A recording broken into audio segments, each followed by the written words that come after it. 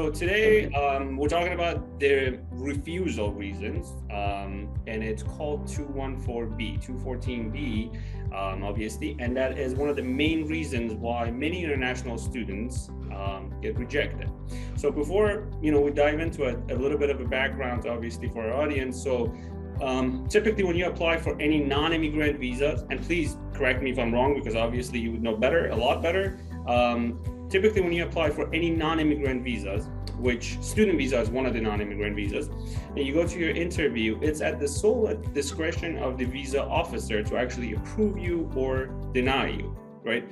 And one of the most common reasons why people get denied, it's called 214B, and usually people share that sheet that says you've been rejected for 214B, blah, blah, for these reasons. And so let's talk about that today. If you want to explain a little bit what that is and what it means, would be wonderful. Sure, absolutely. Well, thank you. That was a very good background intro. 214B is a section of the Immigration and Nationality Act of the United States. And it's very important to understand that what 214B essentially is saying is that the applicant, this person giving the interview, has failed to overcome the presumption of immigrant intent. What does that mean in standard language? It means that the consular officer starts out with the assumption that you're going to go to the United States, whatever you're applying for on your visa, and stay there or work there without having proper authorization. It's not because the consular officer is super suspicious. Mm-hmm. That is the law. They start out with that presumption. The applicant's job during the interview is to convince the consular officer that that is actually not true.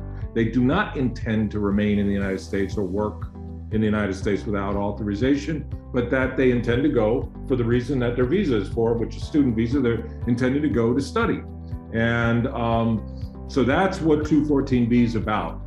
The consular officer, when they refuse someone 214B, in general, it means they don't believe you about that you're going to go and do what you say you're going to do with your application and your documents and so on. And so it might not be that they think, oh, it's 100% sure thing that you're going to go work or that you're going to remain in the United States, but they've got enough doubt in their mind that you did not overcome that presumption.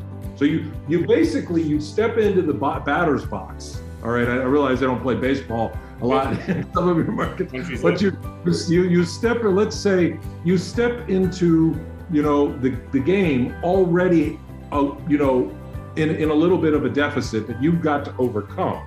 Mm-hmm. And how do you do that? We'll get to that. But that's what 214B is. They don't believe that you've overcome that presumption that you're going to stay in the U.S. or violate your visa status when you're in the U.S.